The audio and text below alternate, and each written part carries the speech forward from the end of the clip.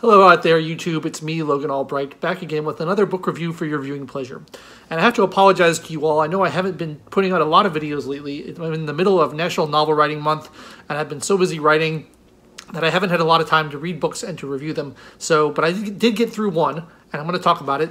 It's The Sea Priestess by Dion Fortune. I have talked about Dion Fortune on this channel before. She is a psychologist and occultist from the first half of the 20th century. I think she's a brilliant writer. I think she's a brilliant occultist. She's written many of my favorite books on the subject. I've reviewed one of her novels in the past called The Goat-Foot God, and this is my second book that I've read from her. And this is a story about a man who's sort of, dissatisfied with his life. He has to work a boring job and take care of his sister and take care of his mother, and doesn't really have any love in his life, and is just sort of plodding along, not really getting anywhere. He's sort of sickly and not very healthy, and he encounters this mysterious magical woman called Morgan Le Fay, which is a reference to the Arthurian legends. Dion Fortune was a big Arthurian legend aficionado and wrote extensively about them. And they kind of become a couple. They don't become a romantic couple, but they form a friendship and they form a partnership. And they decide that they want to kind of do these rituals on the sea coast of Britain by this cave, and they want to summon the Sea Priestess. And Morgan is going to embody the Sea Priestess, and he's going to be a priest of the sea. And that's sort of what brings them together, and they learn from each other, and the man sort of finds purpose in his life through that. That's basically the outline of the plot. I'll be honest with you, as a work of literary merit, this is less than amazing. It's a fun enough story, and I enjoyed reading it, but I don't think Dion Fortune's primary talents lay in literature. She was much better as a psychologist and occultist, but there's so much good information in this book about kind of her philosophy of the world and her philosophy of occultism that I really enjoy reading her novels, because you sometimes get more out of those than you get out of her books or nonfiction books. And so I like to read them for that purpose. And I have another one of hers that I bought that I haven't read yet called Moon Magic, and I'm excited to get to that one at some point. Nevertheless, I think there's some good observations in here about the relations between men and women and how we relate to each other. And I think there's some good observations about how to kind of jumpstart your life and get yourself out of a funk that you're in and try to find purpose and meaning in your life and why that's important. I think that's in there. And there's a little bit of wish fulfillment as well. I mean, who hasn't dreamt of encountering a mysterious, dark, magical woman who wants to be a sea priestess? I mean, that's sort of the dream, isn't it, for everybody? So there's a little bit of fun in that as well. I think it's an enjoyable enough story. The themes in this book are interesting, I think. There's a lot of references to other books that I've read. Interestingly enough, I just finished a book called Projection of the Astral Body, which is referenced heavily in this book, and they talk about astral projection in here, so that was enjoyable. And there's a lot of Kabbalistic symbolism that if you know anything about the Kabbalah, you will pick up on, and if you don't, it's still enjoyable symbolism. There's a lot of references to the ocean, obviously, but there's also a lot of moon magic, a lot of talk about how the moon influences the world and what the moon is like.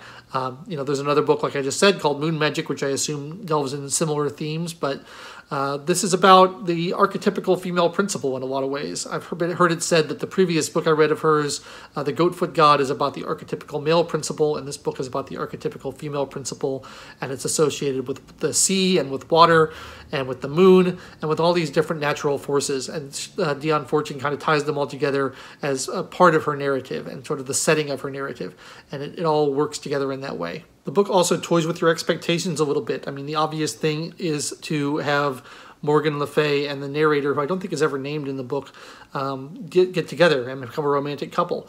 And that's sort of resisted throughout. And that's, what you would expect in a book like this. You would expect it to devolve into kind of a cheap romance.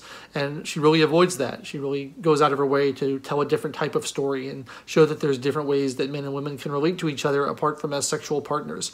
And I think that's really important and cool. It reminds me of, like, When Harry Met Sally, when they say that men and women can't be friends, or sex always gets in the way. And this book is sort of showing a different side of that you can have a meaningful partnership with another person of the opposite sex, and it doesn't have to revolve around sex, and it doesn't have to revolve around a romantic relationship. And I think that's an important part of the book, and that's something I found interesting about it, because what you expect to happen doesn't happen. It goes in a different direction.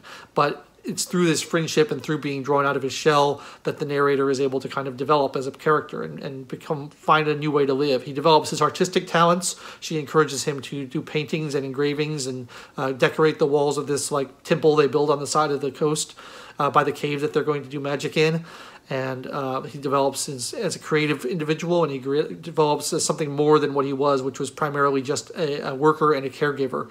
And so he learns to unleash his inner talents in that regard. And he learns about magic, and he learns about rituals and ritual design and all these great things. So it really is about, I mean, it's a very similar kind of plot to her other book. It's about development of the individual personality, which I think was a big theme for her and throughout her writings as a psychiatrist or as a psychologist, to kind of help people fulfill their potential and realize their dreams and realize they're capable of as human beings. And so I think that's a common theme running through both of these books. It's a pretty short book. I got through it quickly. This is published by Wiser Publications, who put out a lot of my very favorite books on occultism and a few novels as well. But it's a good quality book. It's quite short. I got through it in a very little amount of time.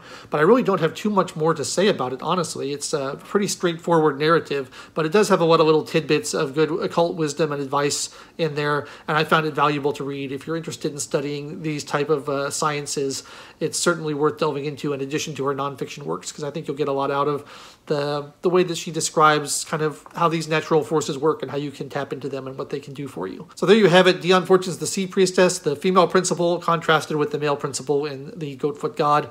Both very interesting books, not among my very favorite novels I've ever read, but certainly worth reading if you're into these kind of things, and I was glad I read them, and I intend to read more of her books in the future. And I just wanted to tide you guys over with something short while I'm struggling to try to finish my novel. It's going well. I'm ahead of schedule. I'm more than halfway done, but I have to get back to writing because it's a daily grind. You got to write every day. And if you don't know about National Novel Writing Month, look at my previous video. I'll link to that here, and you can see all about that. And if you want to write a novel, which you should do it during National Novel Writing Month. It's a little late this year, but come back next year. Oh, and don't forget, before I forget, I've got a new book coming out myself. This book right here behind me, it's coming out on December 1st. It's available for pre-order now. It's called Conform or Be Cast Out, The Literal Demonization of Nonconformists, and it's a story about how society has habitually tried to persecute and demonize those that it finds different and those that don't fit into the boxes that society has drawn around them. And it's a story of that kind of from a metaphysical point of view, because I'm talking about literal demonization, where people are cast in the role of a devil worshiper or a demon or a Satanist or something of that nature. It's very excited to have it come out. It's published by Moon Books, great little publisher. They've done a good job helping me promote it, and it'll be out on December 1st. So please go pre-order it, and if you have ordered it, I'd appreciate it if you would write a review, because the more reviews I get, the more copies I can sell. Thank you so much. I got to get back to writing. I've been your host, Logan Albright, and I'll catch you next time.